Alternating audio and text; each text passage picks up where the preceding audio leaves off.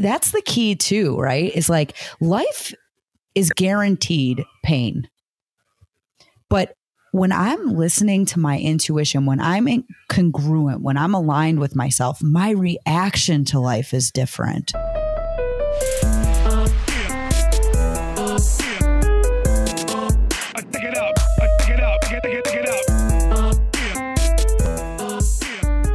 Damn, let's talk some shit. It's Polly Siegel and Victoria Aaron, two licensed therapists who've spent way too much money on degrees, certifications, and trainings. We both love what we do and couldn't imagine working in any other profession. But we're forced to be serious all the time, and that gets boring. Shit Talking Shrinks discusses important mental health topics, the human experience, and society at large, while poking fun along the way. It won't be all fun and games because after every episode, you'll walk away with tangible tools to navigate life more effectively. We love a tangible tool. What up, girl? What up, motherfucker? How you doing? How you chilling? Oh, I'm the opposite of chill right now. I'm distressed, shorty. I like how Alan is just walking in the background. Yeah, this is really professional podcast. There's just strange, tall white men in the background just doing it. Just walking for the YouTube, which we'll get a bunch of comments on YouTube like, who's that guy? Here's mine. Oh my God. Season 2, Polly. Season 2, we haven't done an episode, just you and I, in a hot minute. And so it feels good. We're back, baby. Oh, this feels so good. It feels like I'm coming. But I'm not, you know? And so when we were thinking about like what topic do we really feel passionate about lately, and one that we both have been living and breathing ourselves, and intuition and gut feelings seemed like the right topic for today. It's like our intuition told us to do intuition. Like our gut both told us we need to expand on intuition because it's something that's so individualized, but also so powerful for every human. And I think we should get into it. Let's get into it, baby. Let's get into it. Okay. So first, I think we have to really define like, what is intuition? And intuition has historically been known as a hunch. It's like something within you that feels like it's trying to speak to you, that's guiding you, that's evaluating a particular decision or a situation or something that you're interfacing with. And it's like this physiological response that happens in your body that alerts you to go, wait a second, pause, to really assess what's going on. Sounds like exactly what I experience. Something that I have ignored for many years, though. Big ignorer of intuition. Well, that's the common experience, is that we, especially as women, we've overlooked our intuition, or we're very quick to dismiss it and ignore it and justify it.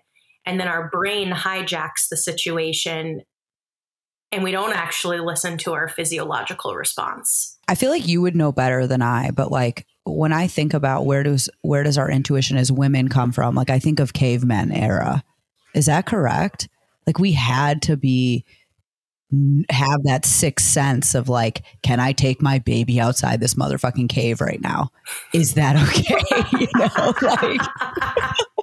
like right? Like, isn't that part of like, is there a fucking predator? Well, I think both genders and, you know, non-binary, all the genders, we all have this power to go, something's trying to speak to me and guide me. But this is my personal take.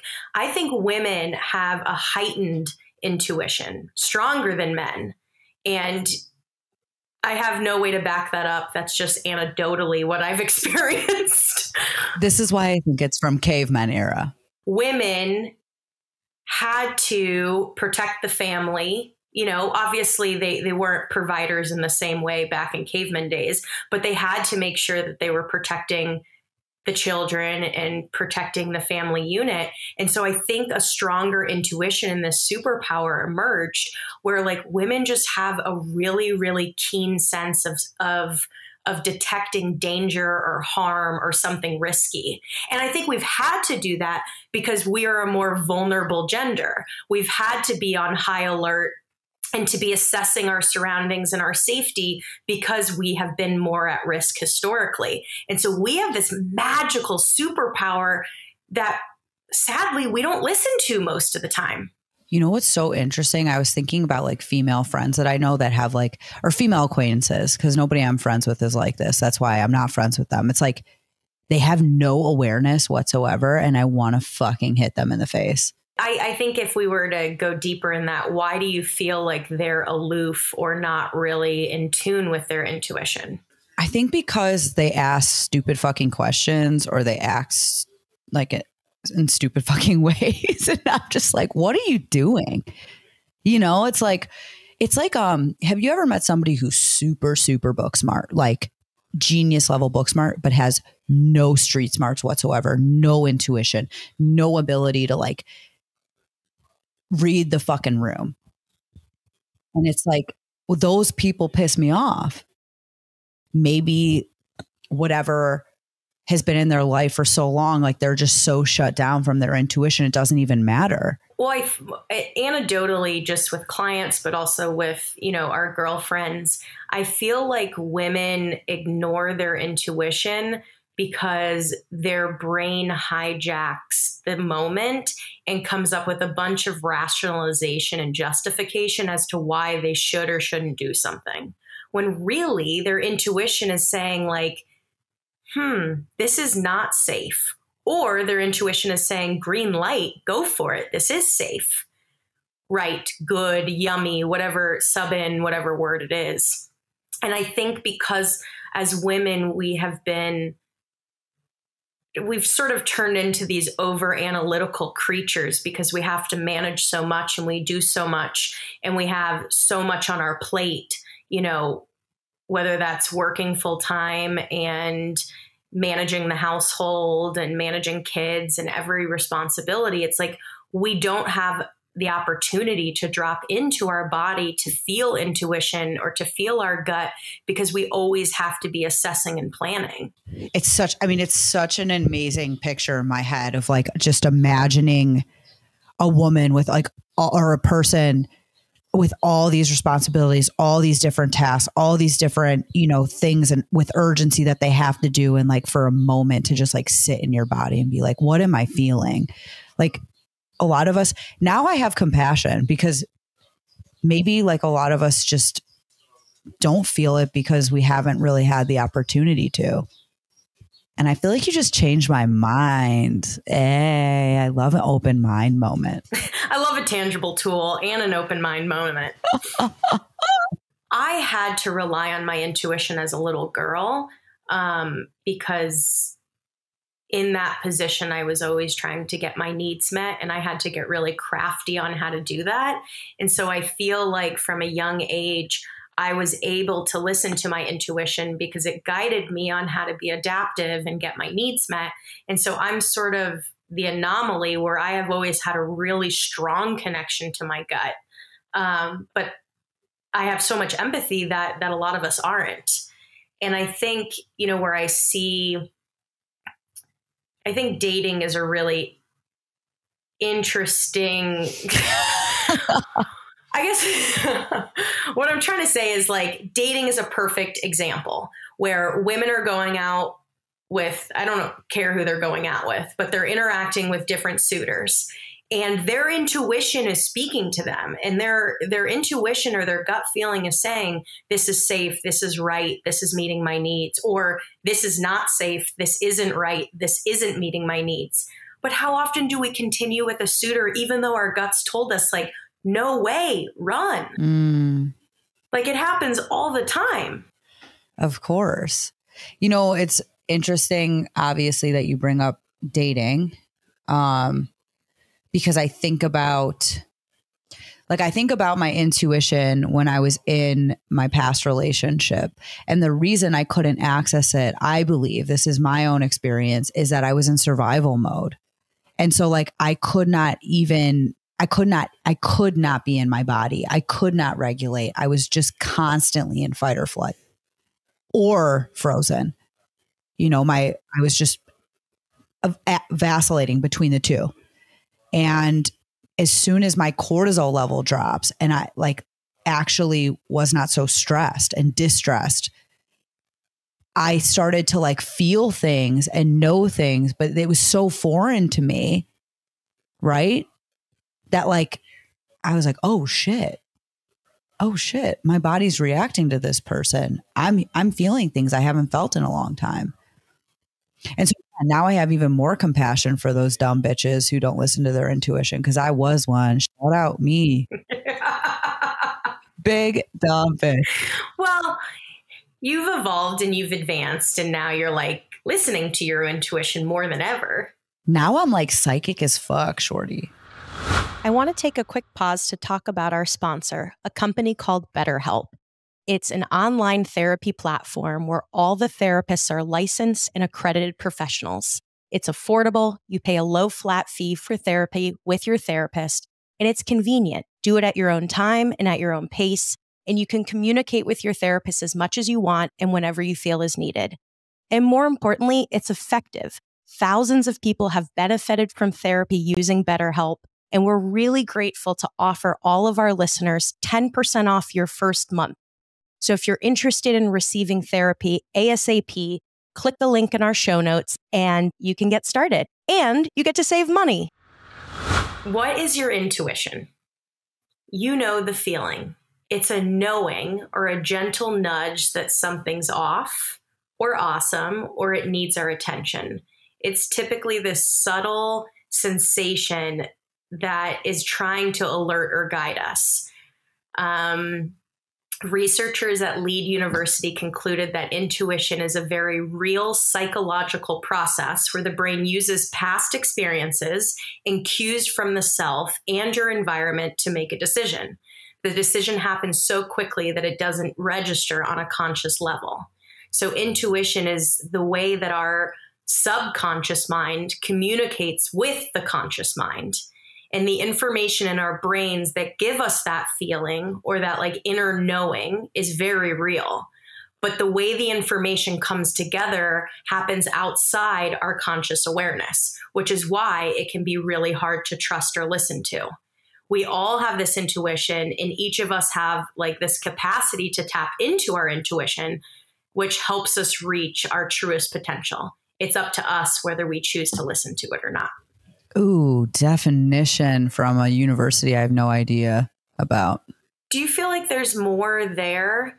Like, I wonder if maybe we speak to more applications, like dating we spoke to, but also decision-making around career. Like when you're in the job search process and you're interviewing and you're interacting with different teams, a lot of times I feel that there's this intuition of like, oh, I don't know if this team or this position or role is going to be right for me. But then the brain hijacks. The more I get aligned with my intuition, the more I'm starting to see it is magical, right? Like it doesn't feel as much of a process of like a scientific process as it does like something that's almost otherworldly.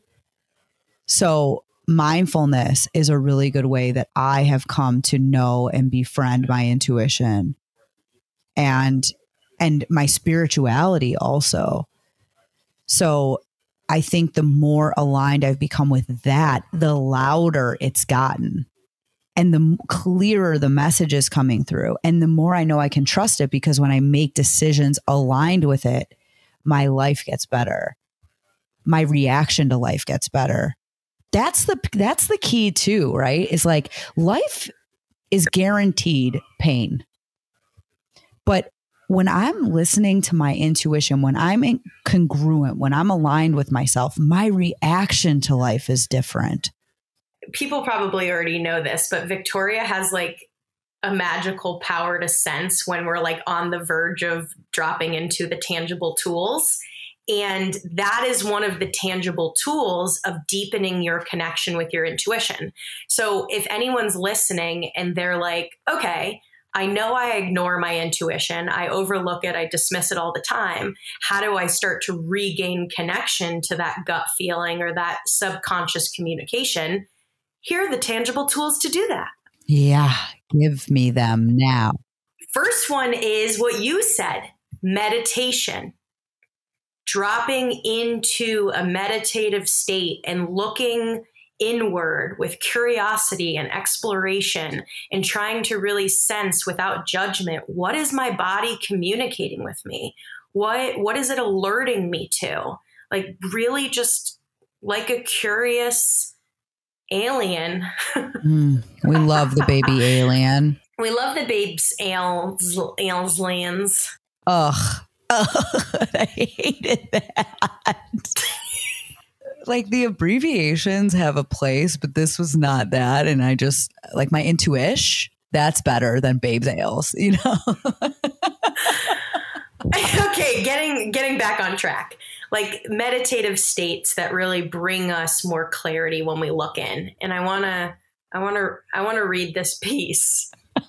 So when we're getting an alert, when our body, when we get that sensation and that hunch appears, whether it's finding a new job or you're dating or you're making a big decision of moving to a new state, like we're constantly getting hunches as we interact with the world, it's allowing yourself to be the observer, right? Where you're looking at a distance with openness to what's happening internally.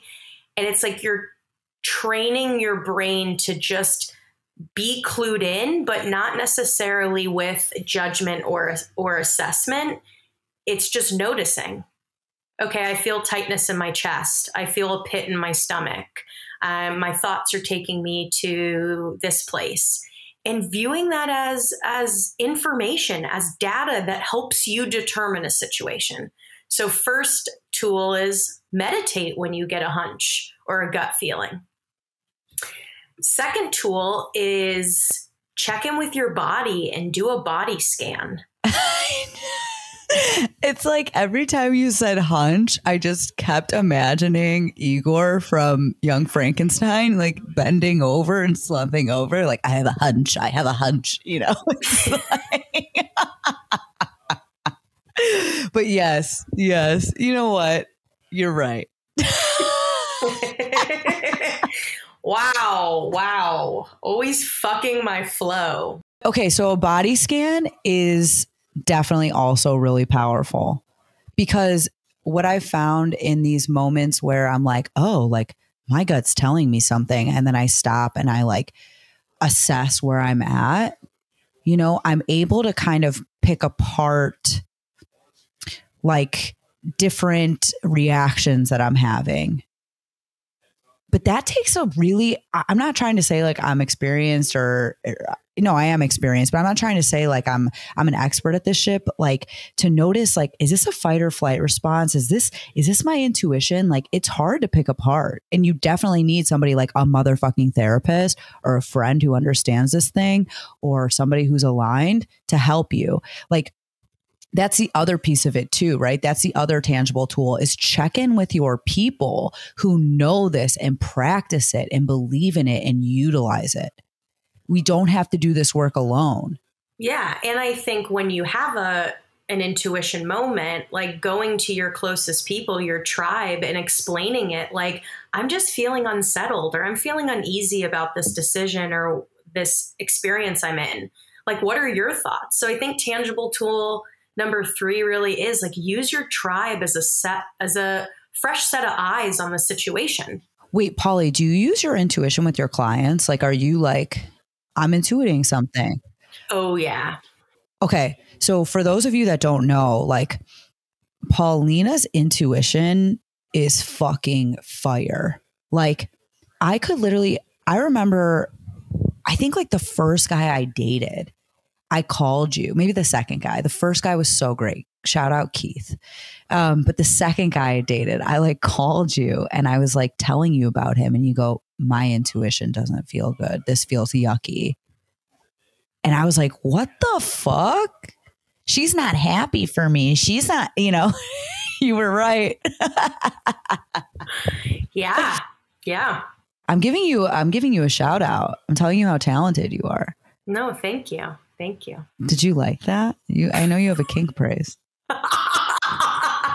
Yeah, I did like that. And sometimes I wonder if I should have like a stand or a booth where someone tells me a situation they're in that's complicated. And then I like go into my intuition and I either tell them it feels safe or it doesn't feel safe. Oh my God. You have a podcast. We should have callers call in and I just like go drop inward and I'm like, okay, this is feeling safe or I'm not feeling so good about this situation you're describing. So it's sounding like season 3, people should email us at shittalkingshrinks@gmail.com. Shittalkingshrinks, like those words are spelled, at gmail.com. So everybody, season 3, we're going to use Polly's intuition. You're going to get a gift because this shorty is gifted. You know what I'm saying? Well, thank you. Thank you. All right, back to tangible tools.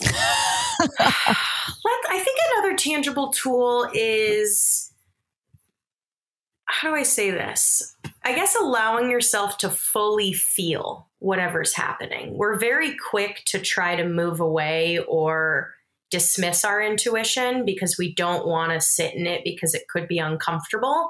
And I think another tangible tool is like fully leaning into that sensation, that urge, that hunch, that yuck, like whatever is alerting you, and just being like, I'm going to feel this and open up to it and expand in it because it's going to teach me something and it's trying to tell me something. Basically, what we're asking people to do every single podcast is get really uncomfortable. Because like to ask somebody who's constantly going or constantly not going to pause and actually get aligned with themselves is really pretty brutal. Well, and honestly, the only way to grow and transform is by sitting in the discomfort. So yeah, sit in your shit. Okay, so recap our tangible tools for our incredible listeners. You want me to? You're testing my fucking memory. Okay, so the first is meditation. You know, sit, get in your brain. No? Get into your body. Become an observer of your fucking mind. Okay, Paulina, Jesus Christ. I'm trying. I'm giving it my best shot. So you want to become an observer of your mind. That's the meditation. The second is do a body scan. A bod scans and get into your body. Recognize, where are you feeling things? How are you feeling things? What do they look like? What do they seem like? You know, all of those things, right? And the third is, you just said it, pause. To feel your feels, because you got to feel to heal. Oh my God. You just took us to church, temple. Oh God, I don't want to go down that road. Okay. Yes. Get into your feels. Did I do a good job? You missed the one that you gave though. What did I say? Talk to your tribe, like share with your people when you don't feel good and have a fresh set of eyes on the situation. Yeah, but make sure your tribe is healthy, bitch, because most of y'all be hanging out with some really questionable motherfuckers. You know what I mean? Sign off, V. What's your sign off? Listen, I just want to tell you guys, we big love you. And we're so glad we're here for season 2. We are. Okay, catch you later.